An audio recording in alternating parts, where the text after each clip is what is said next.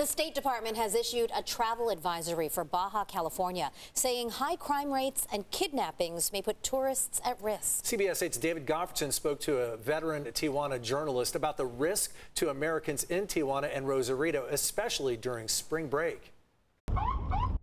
A high homicide rate in Tijuana, along with kidnappings and other crimes in the border region, resulted in a State Department warning earlier this month. Travelers should remain on main highways and avoid remote locations, the travel advisory said. Violent crime and gang activity are common. U.S. citizens have been victims of kidnapping. But not everyone agrees that American tourists are being targeted. The risk is there, but not particularly for tourists. But if you are in a new area where you're not that familiar with, you are also exposed to that danger.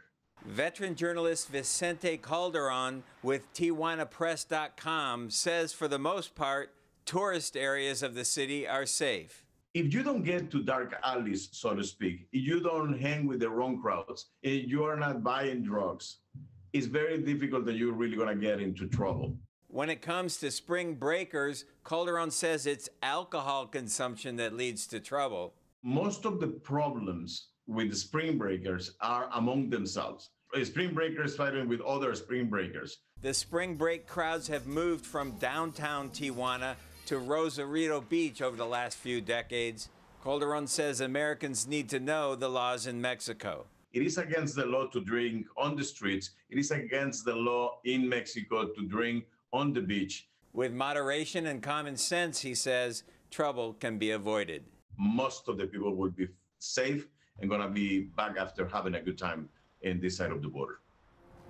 The State Department also reminds travelers it's a good idea to make sure your passport is not expired before leaving the country. Back to you in the studio.